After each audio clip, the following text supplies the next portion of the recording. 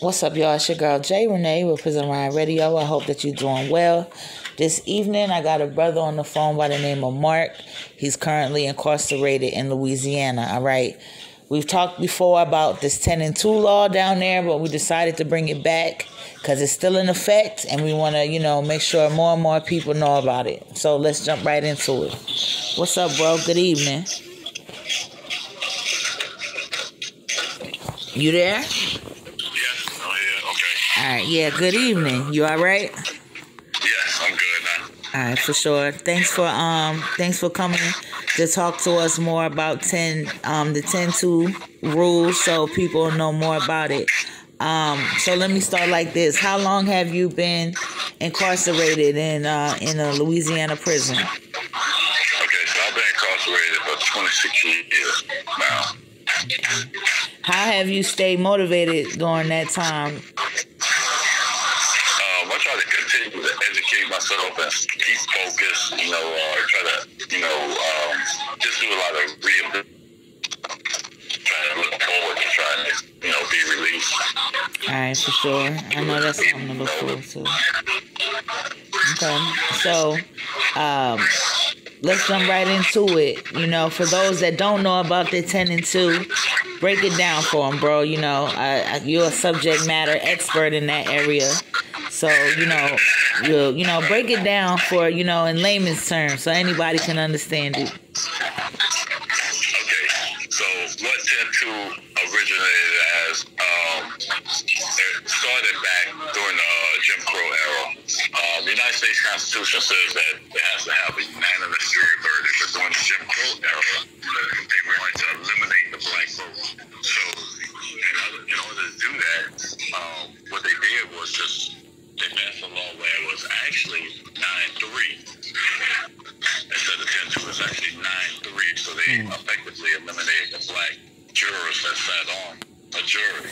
Well, in 1972, they changed it to 10-2. That case, they had a case that went up before checking the legality of it, was called Apodaca, which was Apodaca versus Oregon, and the sister case to it was Duncan versus Louisiana. These were two states that dealt with the 10-2 non-unanimous jury verdicts. So Apodaca was never actually, it was a leading case. They used it, but it was only as precedence because the Supreme Court ruled in it.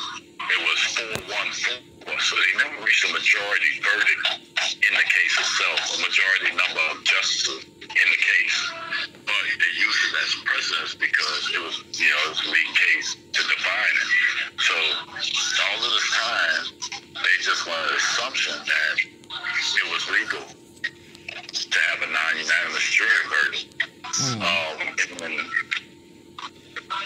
following that, legislatures changed the law in Louisiana in 2019. Well, the people actually voted to change the law. And this followed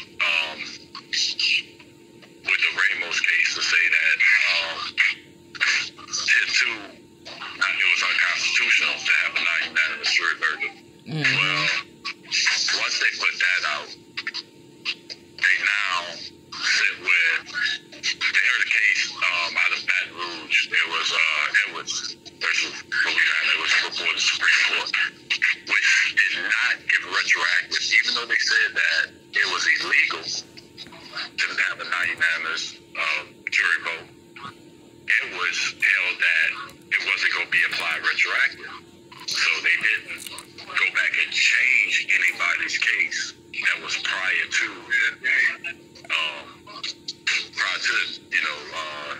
the ruling itself in Ramos.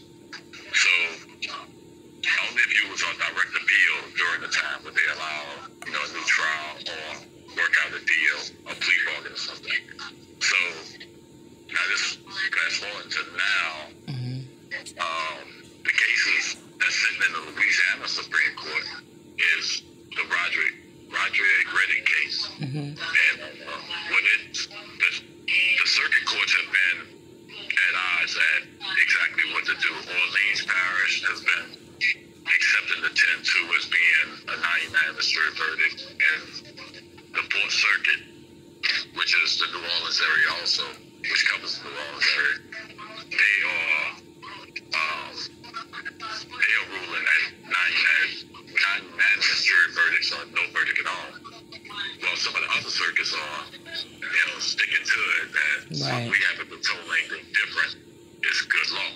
Right. So, by these circuit courts being at odds with each other, the Louisiana Supreme Court has to make a determination. So that's where it's standing at with the Roger Reddick case. That was just recently heard. They had oral argument where Jamila Johnson, the attorney for Roger Reddick, argued very well in that case. And the decision hasn't been passed yet. The state argued only that, hey, it's going to cost us too much money and resources to retry these cases. But they're not really worried about the people who are incarcerated and maybe innocent, or anything. They're not weighing that. And that everybody who fell under this 10-2 is a victim of the system itself, being illegal.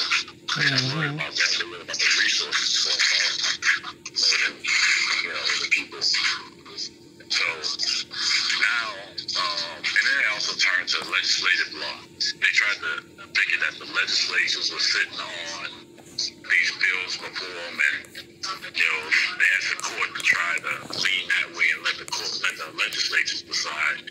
Well, just so happened, I don't think that was a very good argument, because they just recently, the author of the bill that was in dealing with 99 jury verdict, pulled it out. So I think that was just happening maybe yesterday. So he pulled that bill out, so they won't even hear that bill this session. So now it turned back to the Louisiana Supreme Court having to make a decision on it. Right. So let me ask you this. When it comes to this 1020, it's always presented to me that it is based off of and covered in white supremacy. So can you kind of break that down a little bit more for the listeners of the connection between white supremacy and this 10-2? What it did was jurors have to be selected from a cross section. So the percentage of it, and originally it started as 9-3. You can be found guilty with only 9 jurors.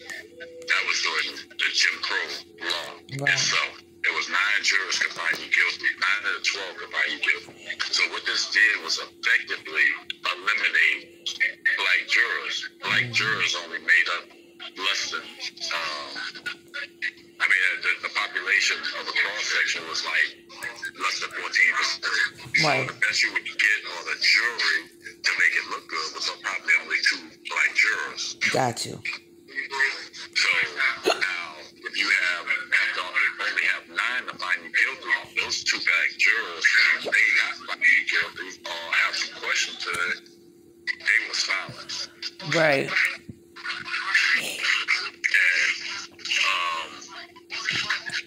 That was during that time. So to bring it up to a more recent thing, in the Ramos case, they actually had a black juror who sat on the case.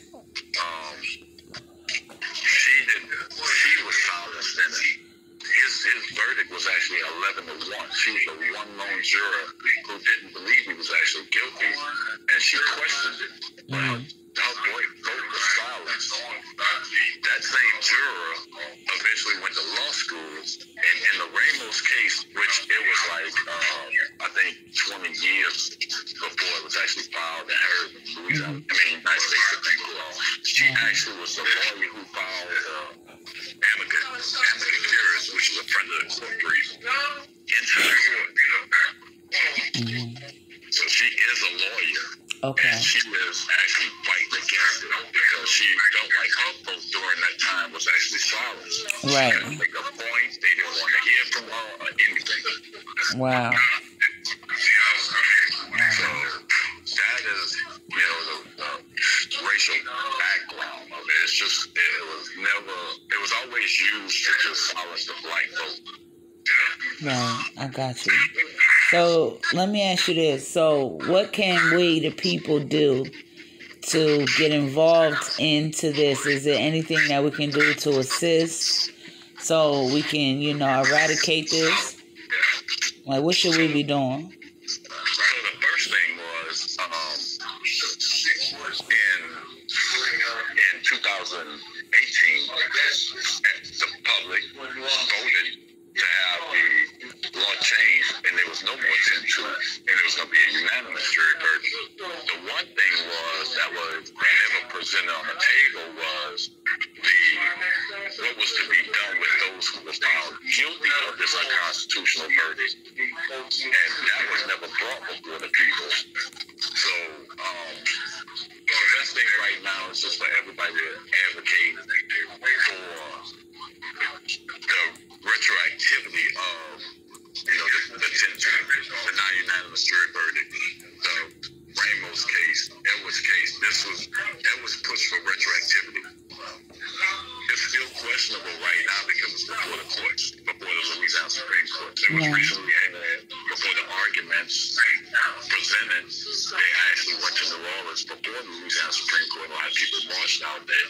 So it's just to keep that on the forefront. That's what I'm asking everybody to do. Just keep it on the forefront of legislature's mind, everybody's mind, trying to understand and learn exactly what's going on.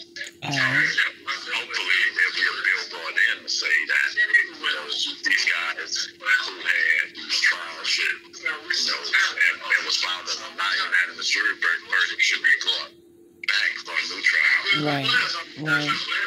Most definitely, bro. I definitely appreciate you for your knowledge on the subject and being able to break it down so, everybody can get a better understanding on that. We don't got too much more time, so, is there anything else you want to put out to the people? It can be whatever you want. What's going on? Well, that's really just the focus, it's just that, as far as that's what everybody is looking at right now. It's that non-unanimous jury verdict. There's a lot of talk about it and everything.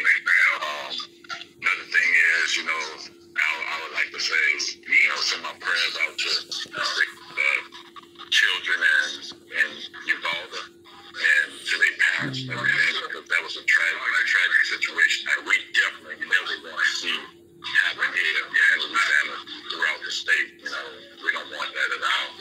So, I know they say gun control, but they also need some type of mental health aspect added to that.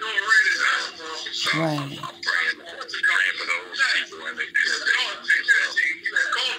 All right, for sure, bro. Well, I definitely appreciate you, Mark, for taking the time to, step away from what you got going to talk to us more about this. And I, put out to my advocates and activists and social justice seekers to pay attention to this 10-2 and get actively involved in it.